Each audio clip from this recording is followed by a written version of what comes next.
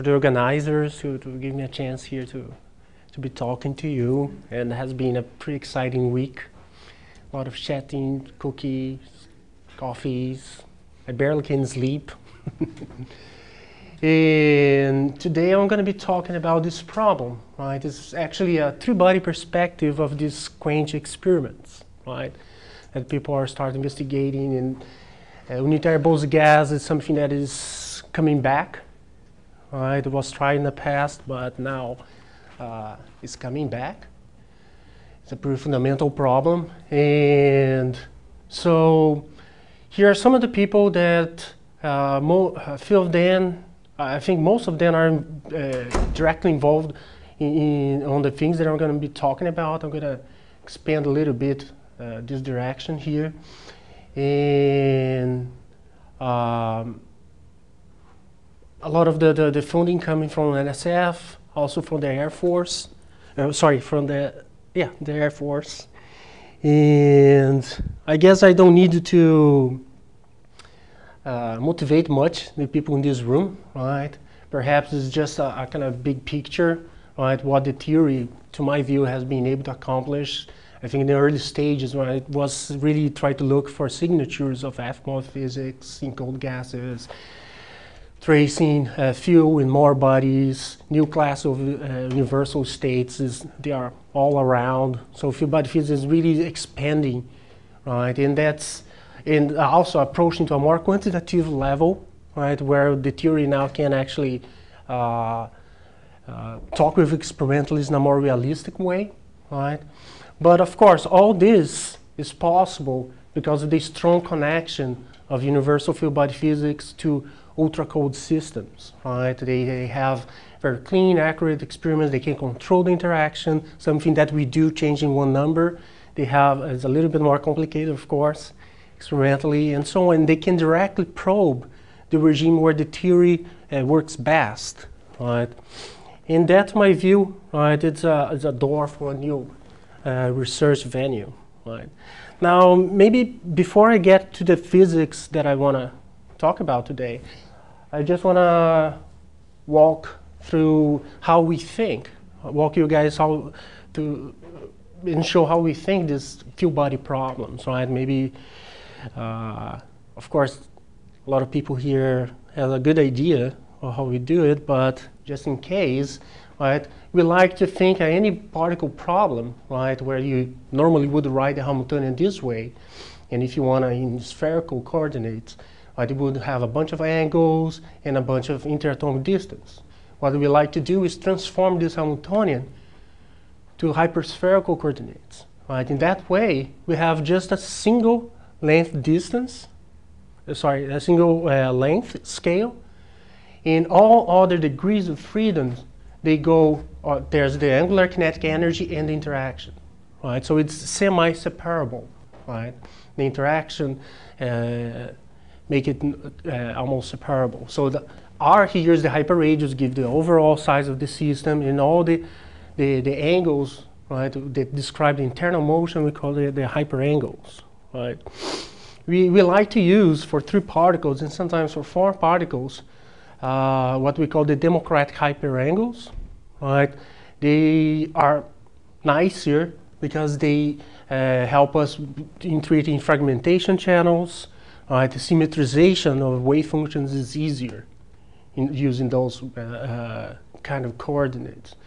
But overall, right, we do a adiabatic expansion. We get the total wave function, assume there is a quasi-separability here, and throw this back to the Hamiltonian and derive what we call the adiabatic equation. We are solving this for fixed values of hyperradius, and the eigenstates are the effective potentials that we all have at least a good idea of what they could describe, right? We just need to keep in mind that now in this axis we have the hyperradius, so it describes the overall system. But looking to the asymptote, you can see channels here describing collision between 3 free particles, but you also, the ones that are bound here, there are channels describing diatomic state colliding with a free atom, right? And of course, we can look to the spectrum right, in these potentials, right, and determine whatever is below this, the lowest level, those are actual bound states, and above here, those are resonant states, right? So it's the same idea that you have when looking to two-body potentials, right? It's a very intuitive picture. You just need to solve the hyperradial equation, right? Those are typical values, right? We need to be able to describe non-adiabatic corrections and so on, typical length scales, right, are 100 Bohr, temperatures of 100 nanokelvin, and that implies in solving this equation to very large distances, right, which is something funny if you think. What? The lambda squared you had there in the hyperspherical, so that's like an analog to when I solve the Schrodinger equation in spherical coordinates, I get this L squared term? Yeah. Okay, so That's the hyperangular angular momentum. Right. The solutions of this part are the hyperspherical harmonics. Right. It's no different. So it's a very intuitive thing. It's a natural extension. It doesn't commute with Hamiltonian, so Yeah. it's not like in 3D where you can just replace it by L plus 1. okay. Yeah. This time the interaction couples. The interaction depends on the hyperangles. Right. Is that what you mean? You mentioned your hyperspherical harmonics, but that means those are solutions in the absence of the interactions. They're solution of this What part of the you're Hamiltonian. referring to? Okay. Yeah. Those are eigenstates of this operator, but not, of course, eigenstate of the whole Hamiltonian, right? And that comes the problem in using hyperspherical harmonics expansions, right? Because you have to diagonalize this part, right? Which is complicated story. So that's more or less the overall picture of how we think the problem. So we are always looking for ways to calculate these potentials. A lot of the work we do is to solve the angular equations, but once we have that, right, it's straightforward to do the scattering part for most of it, right? And so, at least in this first part of my talk, what I want to start discussing is unitary quantum gases, right? Which means the case in you have a system where the scattering between the particles is much larger than the typical interatomic distance, or the average interatomic distance in the system. And of course, even though Bose gases they were achieved first, right? Firm gases were the first one that people were able to study the unitarity regime, right? And of course, there's a lot of development there. A lot of groups have been observing and studying, and they found what they call a stable universal state, right? Which means it depends mostly in that case, right? Because the scattering is not a relevant length scale in the system, right? It depends mostly on the interatomic, the densities and so on. A stable, unstable system, right? And the reason that it's stable, right, is that for Fermi gases, losses are reduced, right? One of the problems is three-body recombination, right? You have these three free atoms colliding to form a diatomic state in a free atom, and that releases kinetic energy that can make both products to escape from the trap. In the case of fermions, right, three-body recombination is proportional to the temperature. Right? Which means for low enough temperatures, this is important. For bosonic systems, what you have is that this is constant even at zero temperature, right? And it has also a very strong scaling with the scattering. And that implies in what? That the time scale for losses in Fermi gases, they are much larger than the time scale for many-body physics, right? So that allows the system to equilibrate. For Bose gases, that's essentially the opposite, right? Losses, they would be just too fast to see any sort of many-body physics. The system wouldn't equilibrate in that regime.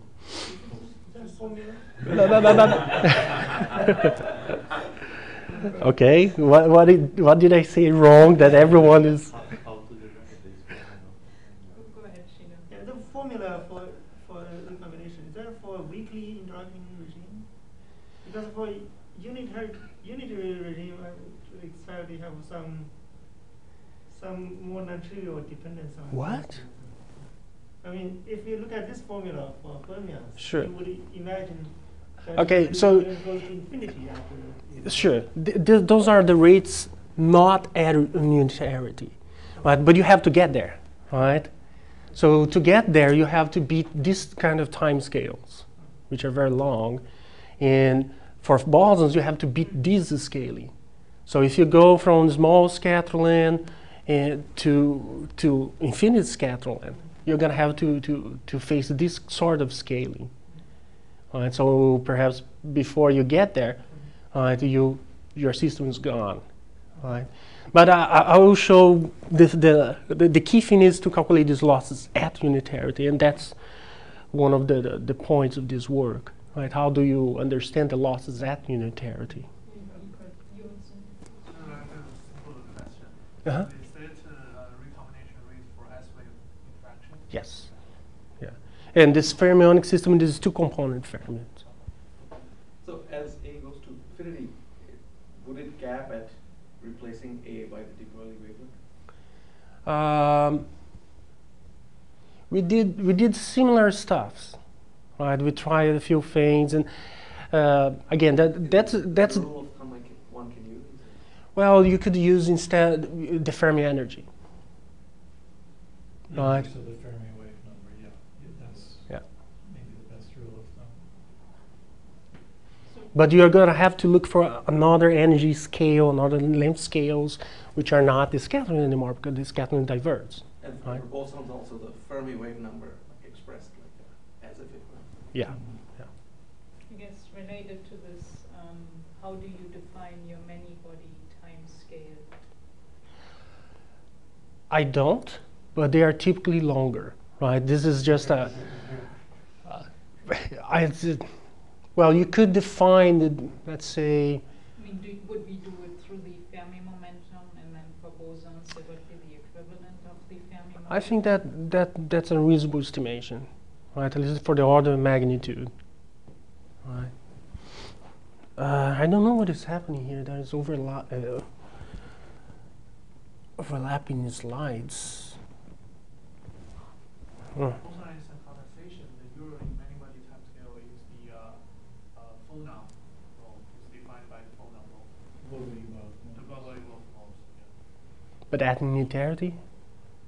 Well, I don't see why it's not. That's the low energy effective excitation. So I think that's the only relevant time scale. Okay, but you will quickly see that all this time scale you can think they are much longer than the time scale for losses. Okay.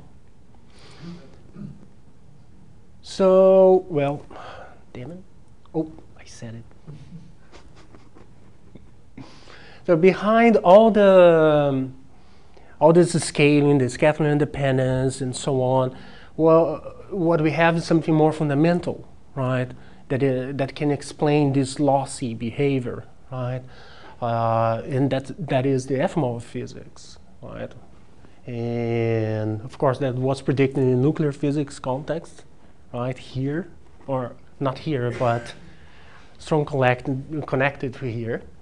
And the idea is that for fermions, when you have large scattering, the interactions become repulsive. So they tend to pull away the atoms. Right, and that prevents them to get very close to each other, and because when they get very close is when inelastic transition happens and losses happens, right? So that implies for fermionic systems long lifetimes. For bosonic systems, the interaction is predicted to be attractive, so that allows the particle to get close to each other, and that again will imply in short lifetimes. But also implies in a lot of interesting stuff, right? Which is known as the Eflmov effect, which is the formation of an infinity number of three-body bound states. So what do you mean by repulsive? So if you have unitary fermions, they attract each other, right? What do you mean by repulsive interaction? Unitary. Well, the three-body interaction is repulsive. Considering the adiabatic potential curve as Okay. So it's not the two-body interactions. No, no, it's the what three-body. appears in your ideal equation. Yes, yeah. Okay.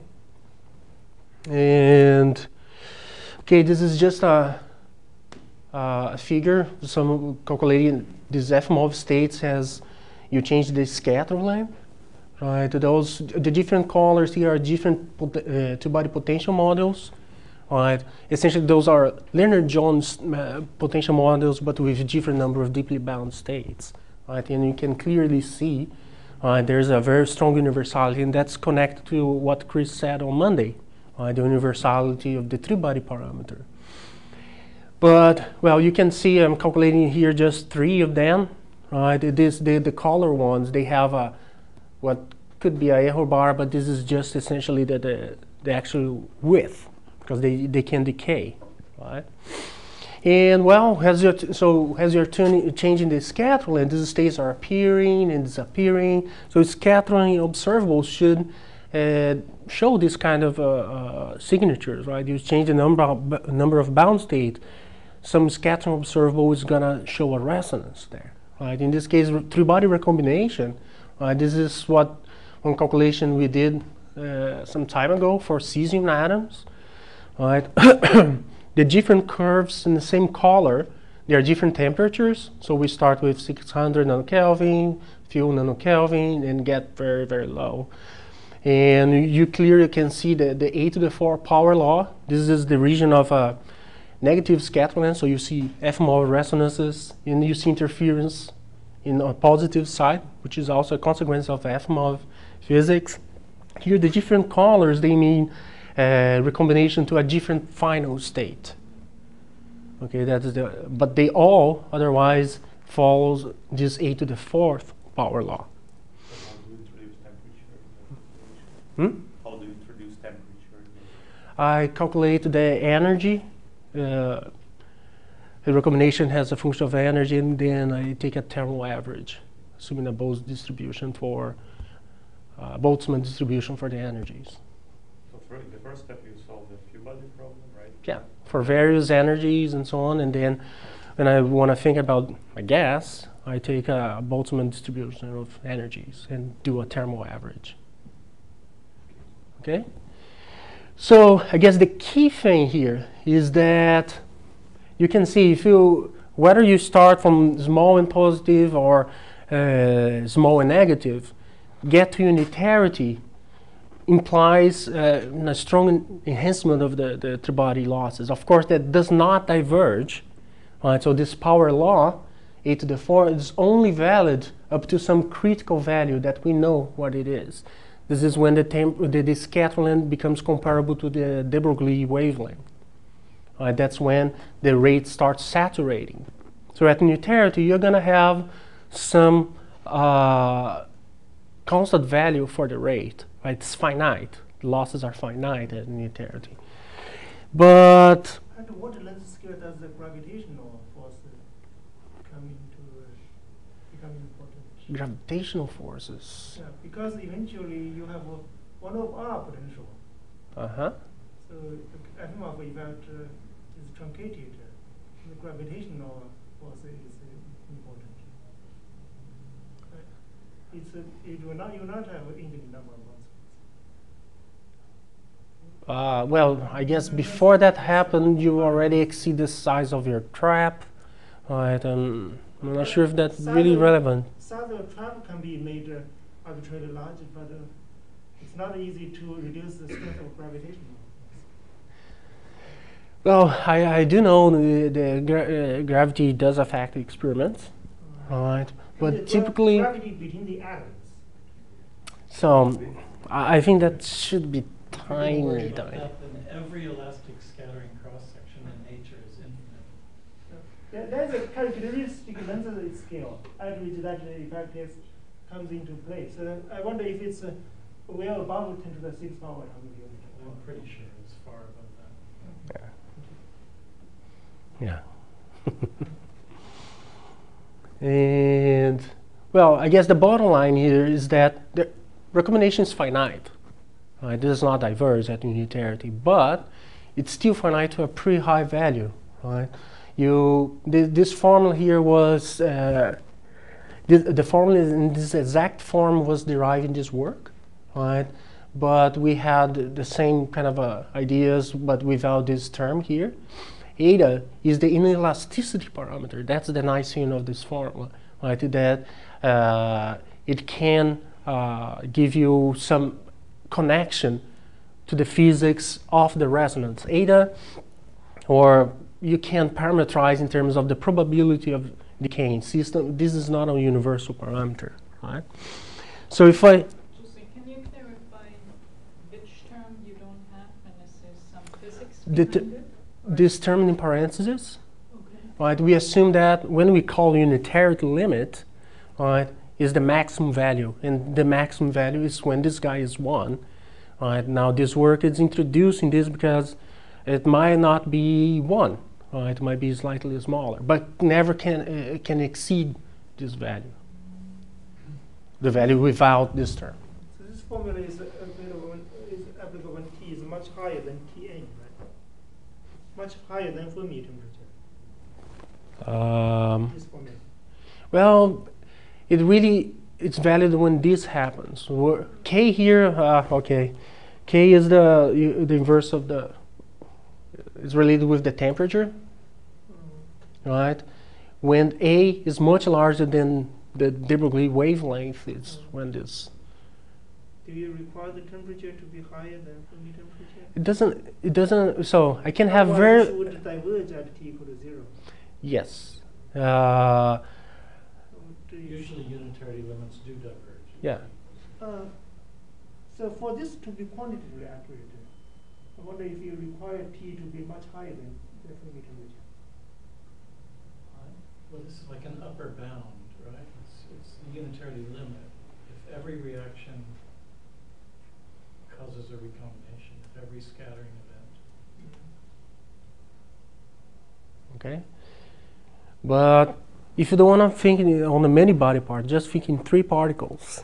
Okay. Let's go step by step. We're gonna get to more particles. But so far, that is just saying that when the scattering is very large, larger than the de Broglie wavelength for these particles, right, it saturates in this form, right? And you can see this happening here, right? It has decreased the temperature, the rate here increase, and so on. Okay, so in order to estimate, to put some actual numbers there, right, I got the numbers for the rubidium-85 experiment, where eta was found to be 0.06. And if I plug the masses and use a typical peak density, you can estimate a lifetime of about 0.4 microseconds. Right, so that's very short. Right, you can't do much What with that. temperature was that? That was the well,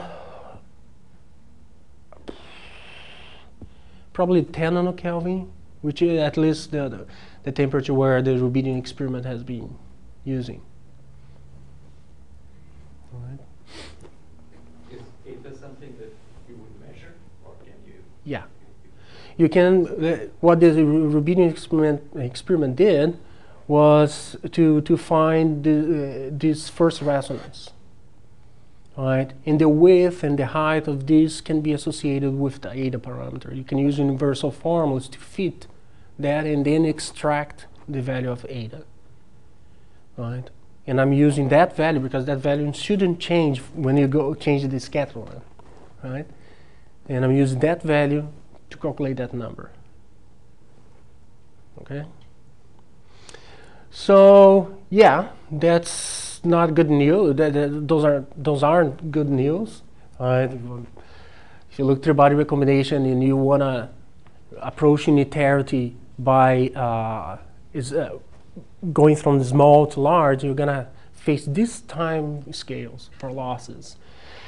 And those are 2 experiments, right, that have been studying the stability of both gases or other properties, right? I think this work they found some interesting signatures of 4-body contributions for the losses and so on, but they are both lossy, right? and still not quite into the unitarity regime, right? The scattering wasn't large enough, okay? Essentially because it's very hard to get there, right? And that's actually where this new experiment in Gila, they found a way to get around to some of these problems. What they are doing, they are quenching the interactions, right? They're using this word quench. They start with the system at some positive and small scatter length, so it's basically no interacting. They start with a BC and quickly change the magnetic field on top of the resonance. So the gas does become strongly interacting, right?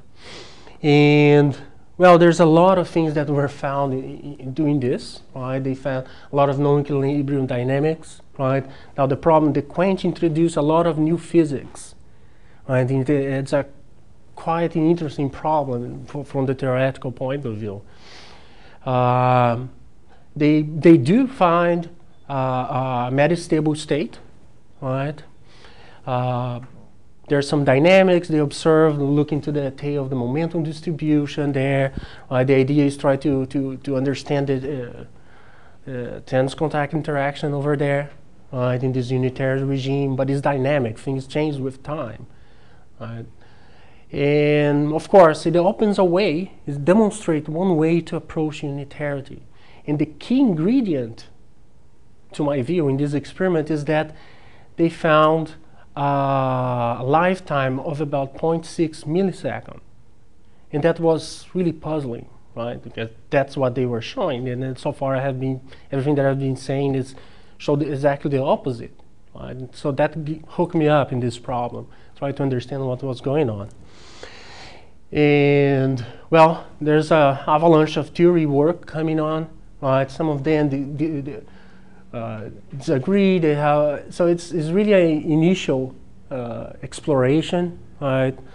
So hopefully some more people here are gonna get into this problem and throw more information. For these short timescales, since these things are density-dependent losses, you lose atoms from the densest part of your container trap, and so the equivalent density keeps dropping very quickly, and the effective temperature goes up, I guess. But so in such short timescales, is it possible to really tell that this is the life? What is short time for you? 0.1 millisecond? Less than a millisecond is very short. Yeah. So the thing is that they didn't see losses. The losses, they started being important passing that time, 0.1 millisecond. So that the losses didn't affect much. I mean, it's hard to talk about the temperature. I don't think they Well, they saw losses with this lifetime, but the dynamics I think Jose's going to show was on tens of microsecond sort of time scale, far faster than this lifetime. So yeah, and really what I'm going to talk, it's about our work, right? And actually, I'm going to be very specific because this work here described both the two-body, the many-body, and the three-body, right? I just want to talk about our three-body perspective of this problem, try to show you how we understand the losses, right? This is a very rich problem. This could be another talk, right, if you want. But I'm going to try to keep things realistic, right? So I have just a finite amount of time. Our first the first thing we try to understand, right, because that's what we expect, 0.4 microseconds, right, was to look to the problem in a different way, right? We have actual unitary gas. So temperature might not be more important anymore, but the Fermi energy might be important, might be the relevant energy scale, right, for a unitary gas. And you can associate that with the density. The density is position dependent, so I calculate an average recombination that depends on the density, right?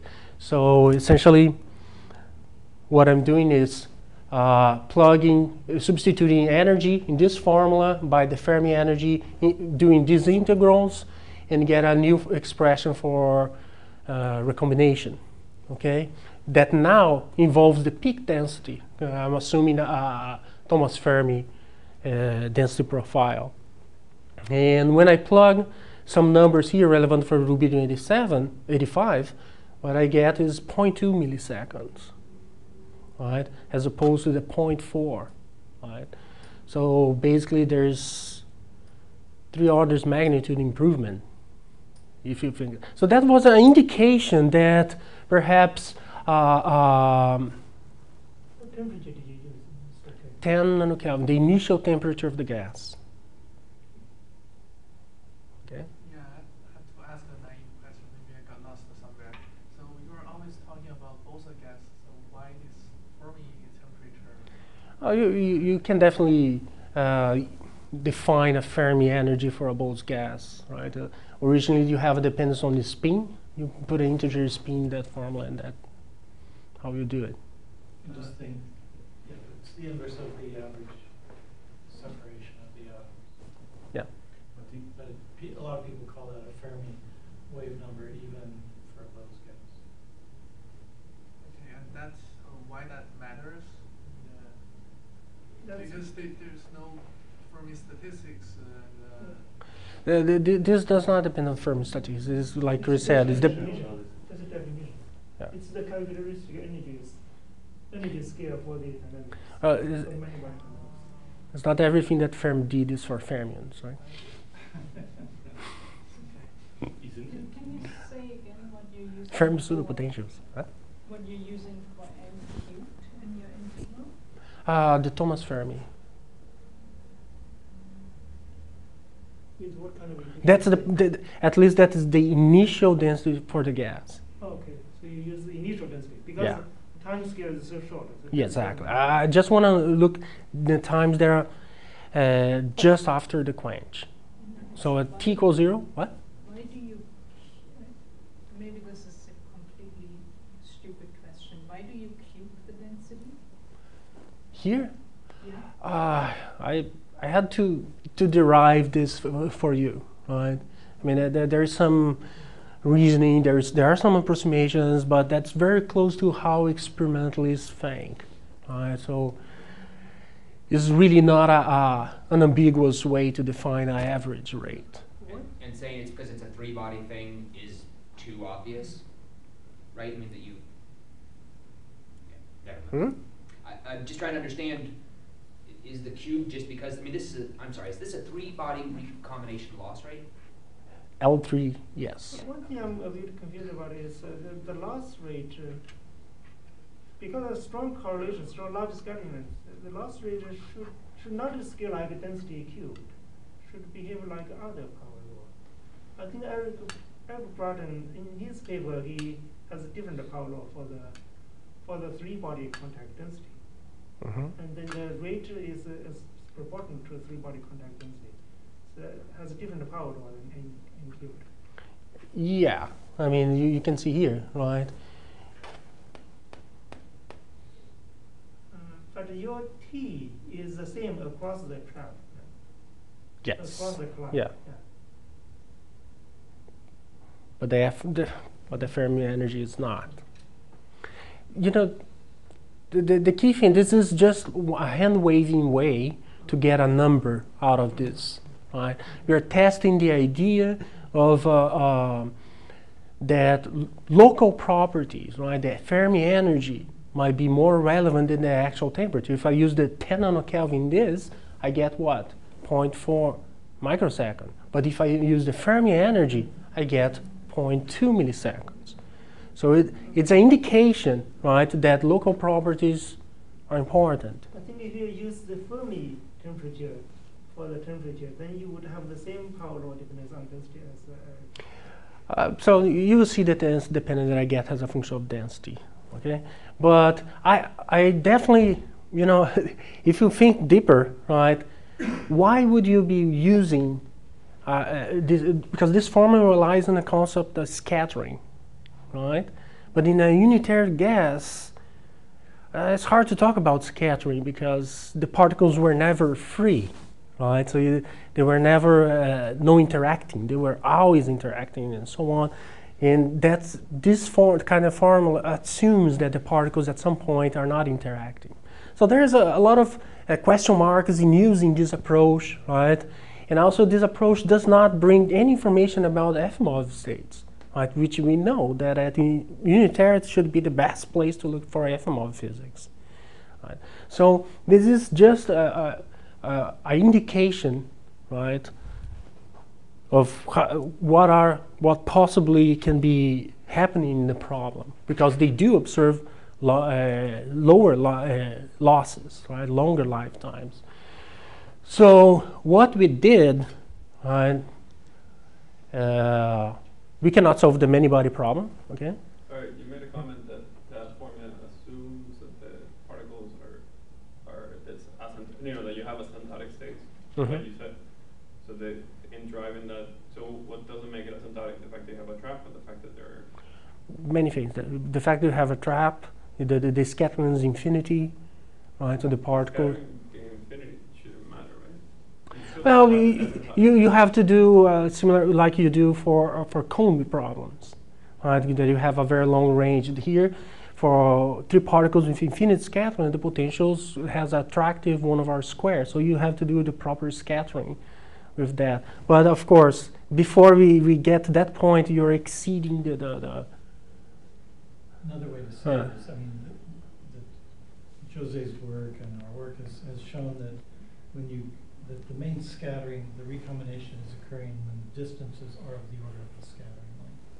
And so if you go to this situation, you have many particles inside that region where the three-body recombination rate is determined.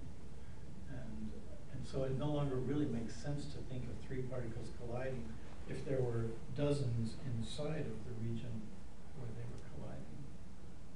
Yeah. But that would, to me, that's what you need to drive is that equation for a systematic trap, right? Right, which is, I guess, what he's going to kind of do. Yeah. But it's not the fact that there's unitary. It's not the fact that it's not only the fact that it's unitary. You're right, right? It's mainly the fact that there's always some particles in between. You never have a pure three-body process happening, right? So, yeah. Okay. Yeah, I agree. Sorry, could I have one question? So could you go back to one slide? Sure. So I have a naive question. So this L3 is dimension full quantity. So and we have three length scales in the problem. We have the density, the temperature, and the scattering length. So we can, of course. The scattering length doesn't count in unitarity, right? You define unitarity as NA cube much larger than 1. So this is the definition of your regime. So now, of course, you can, since it's dimension full, you can, take one length scale. Let's say the temperature is before, and it should be like that times a function of dimension-less combination of the rest. So from this perspective, I think the original form with the temperature is very natural because the function would be of this combination NA cube. So this is dimensionless combination, and this is how you define the unitarity. This is meaning that it would be just a number. But if you switch now to the other language where you factor kind of 1/n, so that you write the loss as some power of the density, and it should be a function of dimensionless combination of temperature and the scattering length, which might be different, right? Because the definition of the unitary regime is really relies on NA cube much larger than 1. So then I would naively guess that the original form makes kind of better, if you wish, because you. Well, it's not better because it does give you 0.0 microsecond, right? 0.4 microsecond. Yeah, that's why I'm puzzled. So how? I would my naive guess would be that if you define unitarity by NA cube much larger than 1, then it's kind of. So actually, yeah, the question is in the calculation you did, what is the temperature analog of So if you would make, instead of n, you would take the Fermi, the temperature density scale, kind of what would be bigger, Na cube or the other combination with the temperature? Well, the smallest rate you get is using the Fermi energy. So in this regime, so yeah, in the unitary regime, the good parameter for describing interaction is not the scattering, but the inverse of scattering. So when that condition is satisfied, that means 1 over A is essentially 0. It drops out of the problem. Yeah. So No. It depends. If this condition is satisfied, it means either that 1 over A is 0, or oppositely, n is much larger, right? So it's a statement about two-dimension, the ratio of two-dimension for. Right, mathematically that's true, but practically, when that condition is satisfied, we can essentially ignore any deviation from unitarity. We can simply assume A is infinite. The correction is small. It's of order 1 over A. So I would suggest that maybe we let Jose Sure. continue Uh-huh. so that he can sort of lay out how he's treating this Exactly. in the three-body framework, and then maybe in the afternoon we go back to all the Sure. other possible ways. Yeah, even because I think my experience in trying different ways of this problem, you never really find a way that you can fully you can pin down that's the right way to do it. And there's always some debate. And so what I was trying to do is to find a way that we reduce a few of these possibilities, right? And I was using this idea, right, that actually came from previous work, right, which is to use to solve the problem, right, in harmonic trap, but this trap frequency, right, is determined by the local density. Right? So if you have high densities, you consider the problem in a tight harmonic trap, and if the density gets low, this trap it's actually wider. Okay, it's weaker, and so basically the interaction of all the other atoms, right, are mimic through this. Basically, this would be a good thing for very short times, right? When you jump at unitarity, and then these three atoms that are inside a certain volume, right? They will interact among themselves just for a short amount of time. Okay, that's the picture, and we relate the density to the the oscillator length this way, the frequency to the density, and so on. And so doing this, I'm solving the three particles in a trap and imposing a quench. So I have an initial wave function, right, with a small scattering, 150 Bohr, right, and I quench to unitarity, and now the total wave function is going to be a combination of all final states. You are projecting your initial function to all possible three-body trap states, right? And of course, in our case, we have our three-body states. They have a finite width, and I'm going to get to that, right? I have a specific place where it's going to be easier to understand why they have a finite width. But in the end of the day, we can rederive or derive a formula for effective recombination or effective loss rate. There's no recombination process really. That depends on the population of the final states and the corresponding width of each one of these states. Right? And once you do that, the number we get, it is even better. Right? It's 0.1 millisecond. Right? But I guess the one of the key things that come out from this kind of ideas is that we now use, because I know that the width of the states, they depend linearly on this three-body parameter, inelasticity parameter, eta, and we were able to derive something that tells us, would be from where we could have a quantitative idea of how much the loss timescales are going to be larger than, I'm calling tau c, but I should be calling tau mb, like in the beginning, right? It follows this thing. Like for rubidium-85, this ratio is about 31.5. In other species, they have different values of eta, right? You can already kind of anticipate what is going to be the ratio between losses and the many-body timescales. Is that for this particular work, that was the time. I think it's associated with the Fermi time. I think it's 0.4 times h bar omega Fermi. And also the trapping frequencies are much smaller than the. Yeah. So you're assuming it's frozen. Yeah. Nothing's moving. Nothing is moving. So this is a short time description. Okay. And Can you go back one step, please? sure. I don't know why. To the effective three-body ring combination rate. It doesn't like to go back.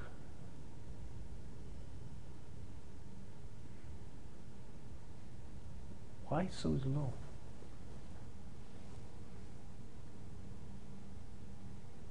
One step forward. It's not me, it's the computer. Okay. So I have a question here. So you said you determined the effective harmonic frequency from the local density. Yes. And but then how you determine the local density? Thomas Fermi. That's in the initial BC yeah. before you jump to unitary.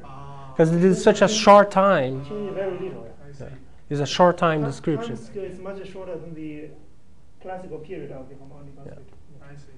Yeah. I see. Thank you. No worries. Blah blah blah blah blah blah blah blah blah blah. And then okay, so it's still. So what is your conclusion? This is the best time scale, and this is what's kind of covering. Well, from my perspective, right, I think that that's shown to be a reasonable way to describe it. It gives realistic time. I mean, it agrees with the time scales in the problem, right? Of course, there are strong assumptions here, right? Assuming these local things, right? That you have this tighter trap that depend on the densities and so on, right? So the conclusion is that, I mean, the other one using the Fermi energy, right? It's just it's half of I think it was 0.2 that I got. So I don't think the 0.6 that they see in experiments is a solid number too, right? So it's very loose. We are just trying to get order of magnitude right. But this can be done by doing this density instead of temperature, right? Yeah. That's what we got. Yeah, but that doesn't give you anything about any information about Eflmov states, right? This idea of using things in a trap, right? It allows us to actually look at this problem into more detail, right? And that's what I want to show you. That's one work that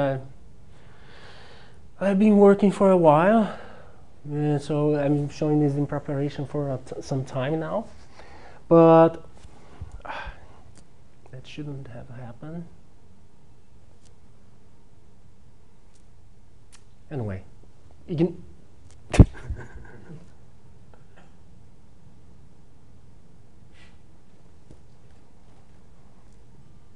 Okay, no touching. Okay, this is the three-body energy spectrum in a trap.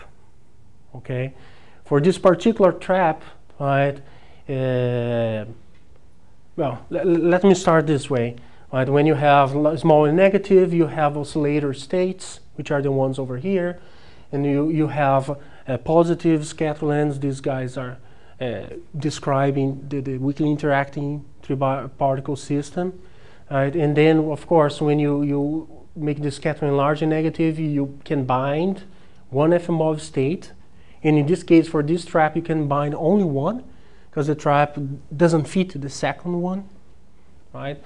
Some of these states would go down if I make the trap weaker, right? And in these states in a trap, I have introduced some finite width, right?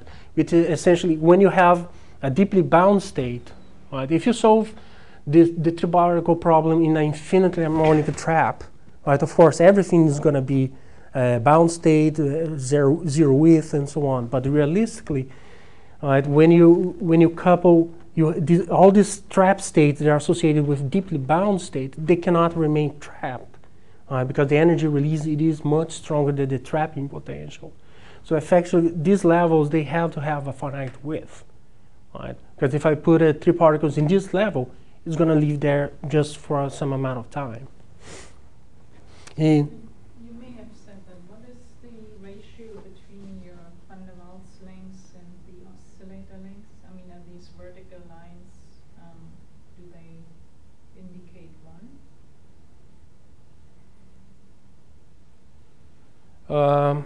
Let me see. So you want to know how much is this number? Yeah, in units of the van der Waals lengths. I don't remember exactly, but I can. It's basically because it can fit just one here. I would say it's about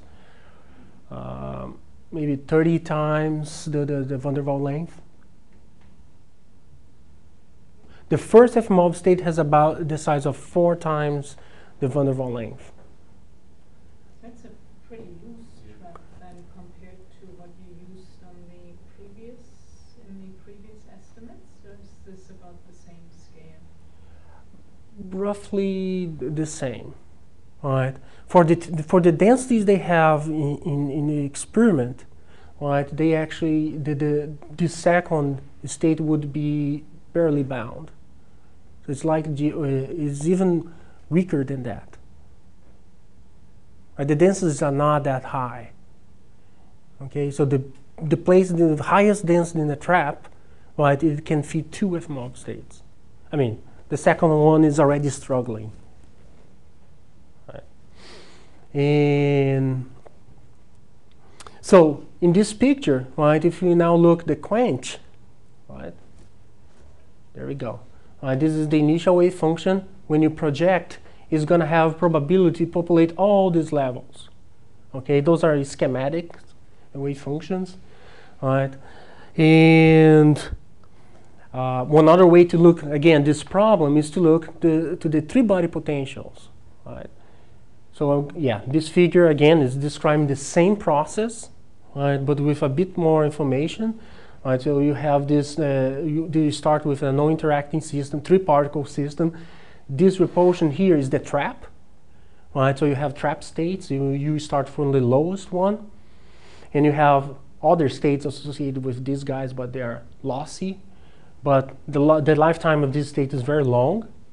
And then when you quench to unitarity, now you're going to populate the three-body states at some level, but what we found is that for the lowest Eflmov state, that's essentially 0. You never populate because this state is overlaps pretty badly with this one, with the initial state. Right? And good, because this state is the one that is very short-lived. Now, the population of the second Eflmov state for this particular density, right, is about 20%. And the lifetime of this state is 1 millisecond. Okay? And then you can start populating. I mean, if you want to call this a Eflmov state, right? But it's a state that was already with positive energy, but the wave function reassembled the Eflmov wave function in free space pretty well. But it has a large probability of populate this state, and the lifetime for that particular state is 1 second. And if you populate other states which are associated with this outer well, this part here, the lifetime for those states are extremely long, right? Much larger than 1 second. Right? But the population of those ones is very small. How do you calculate the decay? So Oops. How I calculate the decay? In different ways. There are different ways to do. One way is to actually do the reverse problem. You start with a deeply bound dimer and a free particle, and then you do a scattering, and when you pass through the resonance, the phase shift is going to show a feature because the resonance from this resonance you extract the width. That's going to give you the lifetime of that state. But there's some other ways that I found to do things more automatically and so on, and that's more a technical question I can answer for you later. Are they consistent with each other? Sure, yeah. Yeah, every way that I've found to calculate the width was always consistent with the full numerical calculation. And I'm sorry, it's not me that is slow in switching the slides. Maybe it's some parameter. Yeah. Okay, so I want to show you a broader view of what is happening as a function of the density, okay? So essentially, if you have a very low density, right, and I calculate, it's going to imply in a very loosely bound three-body trap, harmonic trap. And I can, for very low density, I can bind 3 Eflmov states for a density of 10 to the 8 centimeters per centimeters cube. But as soon as the density starts increasing, what happens with these states? They start moving to the positive side, right? And they become trap states, right? And at the typical density in the experiment is 10 to the 12, which is exactly the verge when the second Eflmov state is changing. You start feeling the trap, right? But the lowest one, it changes very little. You cannot see the changes on this energy scale, right? And of course, I was looking to the population of these states after the quench, right? You see that very low density. There's a high probability. The highest probability is the one for the third Eflmov state, and I reach some maximum at some particular density. And then after that density, the second one, when this guy becomes unbound, right, the population starts switching to the second one, the lower one, and so on. And that's the lifetime of each one of these states as a function of the density. Okay? So for very low density, those are basically the free space lifetimes, right? But of course, as you start to squeezing, right, you start increasing the because now you have the system in a finite volume. If you squeeze, that's going to increase the probability of find particles at short distance overall. So the lifetime always decreases as you start to squeeze, right? And more you can keep the atoms at short distance. So that's a bunch of information, right? I think it's What is the density you see in the experiment? The peak density? well, the experiment has. I did a few things, right?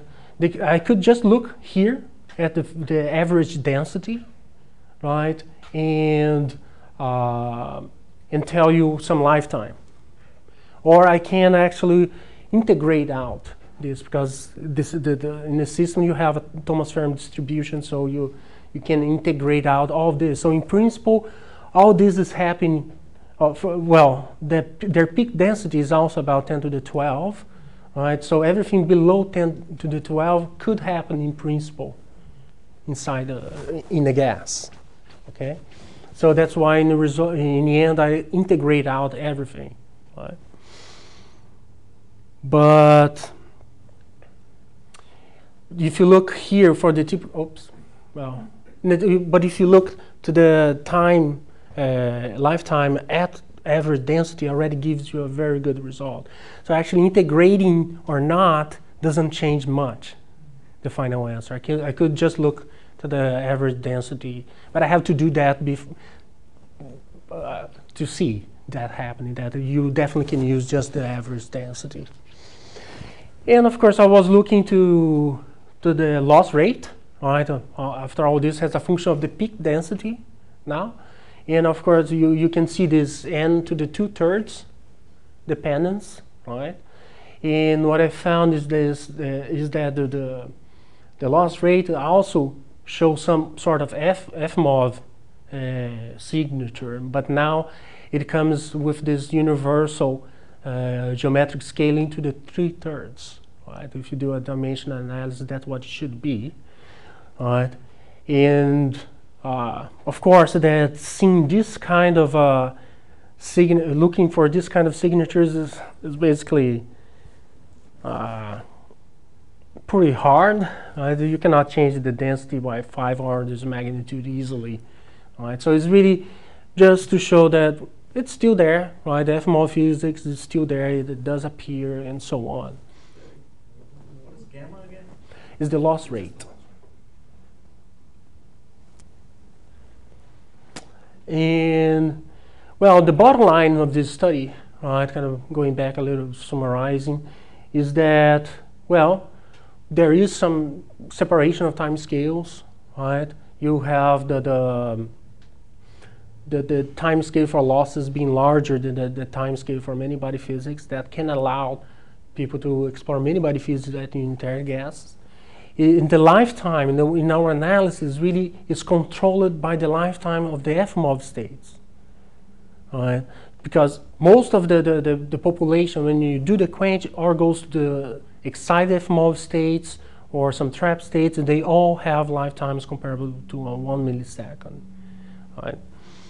And I can quickly go to one thing, right, which I think is the question that has instigating me and Chris for some time, is whether or not we can control the lifetime of Eflmov state. Okay, we have some preliminary results, and I think a good idea how to improve that. But I think that's there's a fundamental problem in this field, right? In the sense that field body physics is always lossy. Right? So if we don't find a way to control losses, right, you're not going to be able to observe field body physics affecting the many body in a different way than losses. Right? So we want to see all the interesting physics we have to start learning how to control three-body losses. And for this unitary gas experiment, right, that's a good example. The lifetime of the Bose gas is related with the lifetime of the Eflmov state, which is about a millisecond. But the idea is to make it even larger than that, so they can study longer times and so on. But overall, I think for the ultra-cold gas community, improving losses would be beneficial in every sense. Our initial idea was trying to use what they call this blue shielding technique that was used originally for two particles, right? Which essentially is getting two ground state atoms, apply a laser field which is blue detuning to a S to P transition, all right? And when you are blue detuned, you're going to sample this part of the two-body potentials which is repulsive. Is repulsive one of our cube, right? And then so when the atoms approach this distance where this thing became resonant, the atoms are going to mix this attractive state with the repulsive one, and they would come back. So they never approach short distance. And we know that on the three-body problem, right, what is where the short distance is exactly where losses happen. So you want to prevent the atoms to get very close to each other. That was relatively successful for blue detune for two bodies. I mean, of course, that the time this was more in context was, I don't think they improved. The scenario today is different. They can hopefully get that can be even stronger too, right? And basically, yeah, those are the people that started. You can find this review too. And the idea is to do that on the three-body problem, right? Now, of course, we have to assume model interactions, right? For the S plus S interaction, the atom in the ground state, we are using Lerner-Jones. And for S to P, we are using a pure repulsive one over R cube, right? And we are going to study the system already at A equals infinity. Is it isotropic repulsive potential? Yeah. the extension for 3 bodies. Right? It might be a little. I don't want to get into details of this thing. We don't have much time. That's really not important for now, since we have just finite time. But the idea again is to apply a blue detuned laser. Of course, it's already affecting the 2 body and the 3 body. But what we found is that on the 3 body part, we also have repulsive 1 over R cube, right? And the coefficient is much larger than the coefficient for the 2 body, right? And that's a good sign. We still have to understand why that is happening.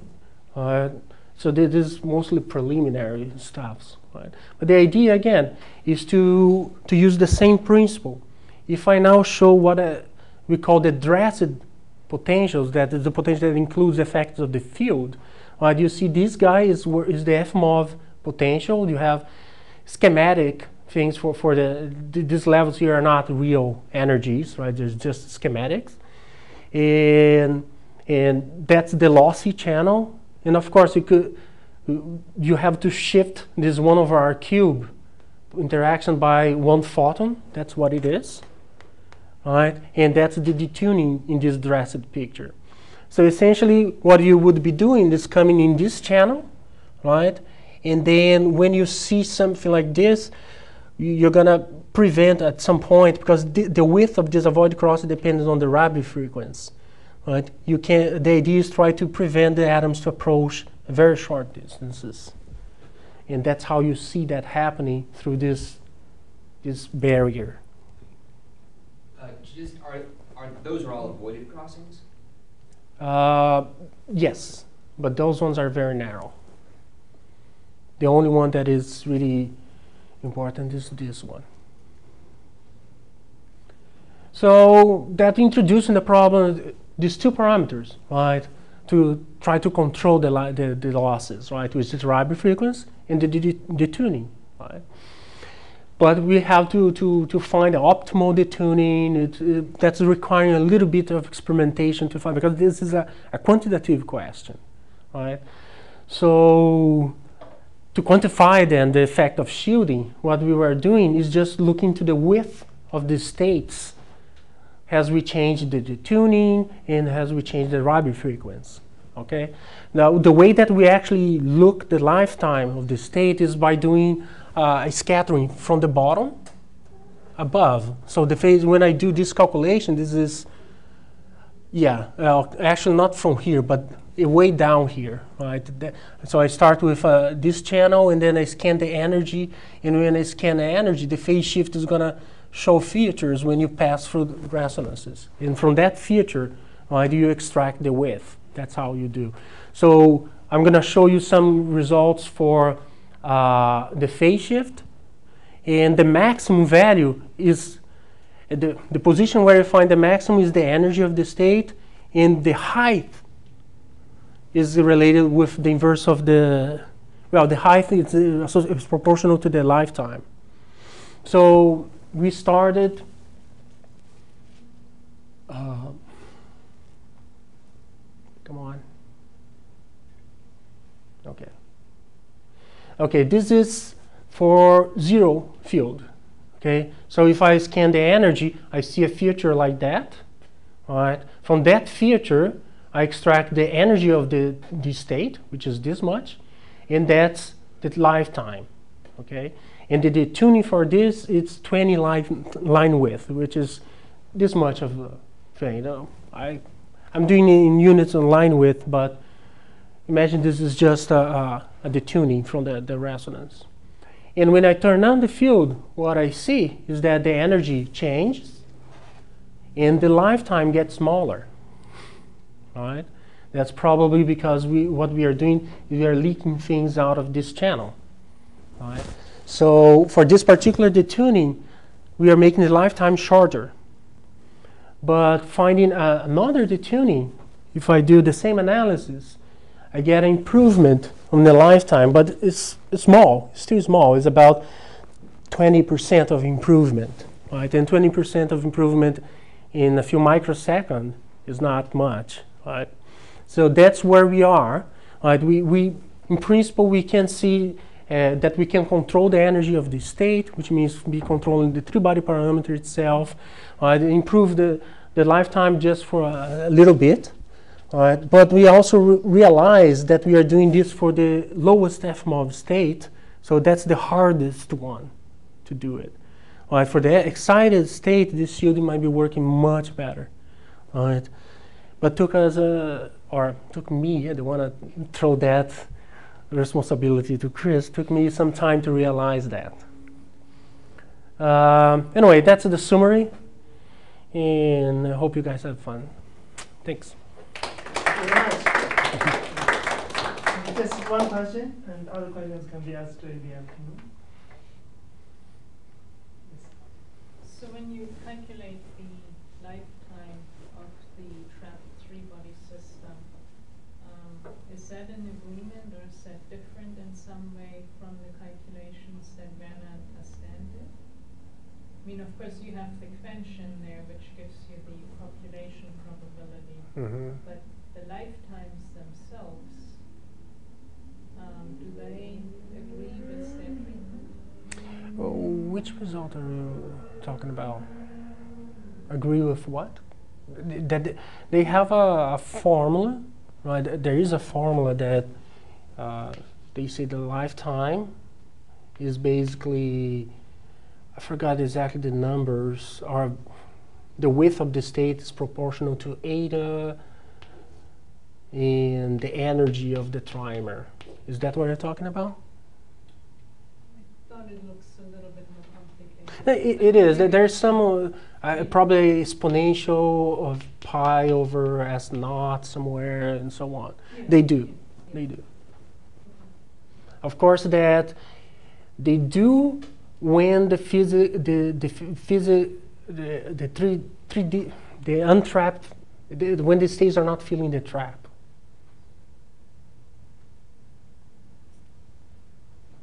I asked you about it afterwards. Okay, yeah. But when they don't agree, I think that I can explain why, and I think it shouldn't agree anyway. Okay, let's thank Jose again. Thank you.